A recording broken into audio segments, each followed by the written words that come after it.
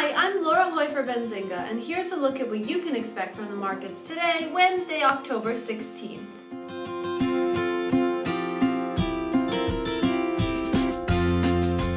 With just 2 days to go until the U.S. budget deadline, House leaders were unable to bring a GOP deal to the floor for a vote on Tuesday.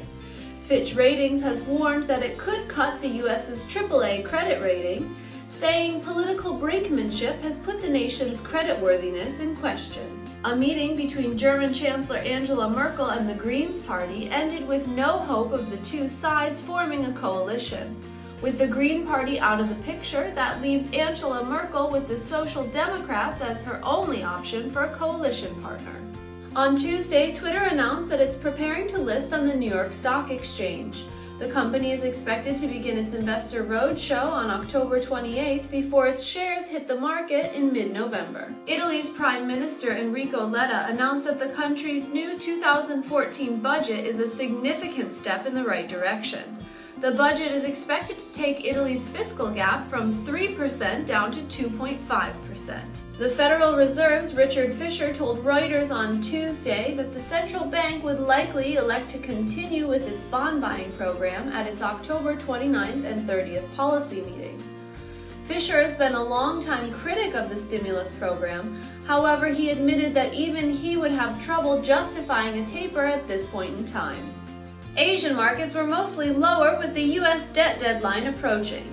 China's Shanghai Composite was down by 1.81%, and the Shenzhen Composite lost 2.37%. The Hang Seng Index was down by 0.46%, but the Japanese Nikkei was up by 0.18%. European markets were down across the board. The UK's FTSE lost 0.44%, and the Eurozone Stock 600 was down by 0.40%. France's CAC 40 was down by 0.69%, and the Spanish IBEX lost 0.20%. Energy futures were quiet on Wednesday. Brent futures were down by 0.08%, and WTI futures were up by 0.09%.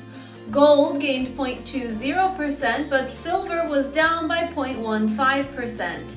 Industrial metals were lower, with aluminum losing the most, down 1.12%. In currency markets, the euro to dollar ratio was mostly flat at $1.35. The pound gained 0.19% against the dollar, but the yen lost out against the greenback, down 0.21%.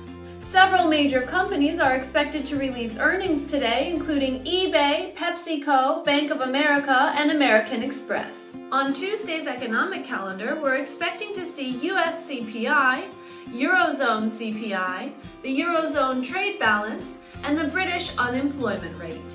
And that's it for Wednesday's Market Primer. I'm Laura Hoy for Benzinga, wishing all of you good luck on your midweek trades.